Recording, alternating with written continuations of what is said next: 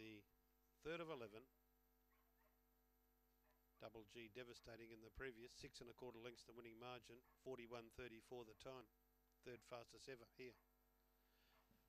Those stars will go around next week in the qualifying race for Sandown. Green light here.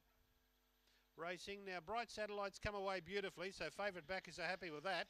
Dusty's Chance up to tackle it though down to the first turn, and wider out came Star Ring around the corner. Dusty's Chance carved over, got away by 2 to Bright Satellite. They're followed then by Indian Giver, Star Ring, and further back then Rack Tap Rack. Long way back came Button Pusher, and they're followed by Disco Dolly. Coming up to the home turn, the front runner is Dusty's Chance, about a length and a half clear. Bright Satellite's hooking to the outside, tries hard. Dusty's Chance, Indian Giver up on the fence. Indian Giver from Bright Satellite and Dusty's Chance. Fourth is either Rap, Tap, Rack or Star Ring. And they were followed then by Button Pusher, Disco Dolly, and there's another one somewhere. Oh, there it is, pulled up over past the catching pen.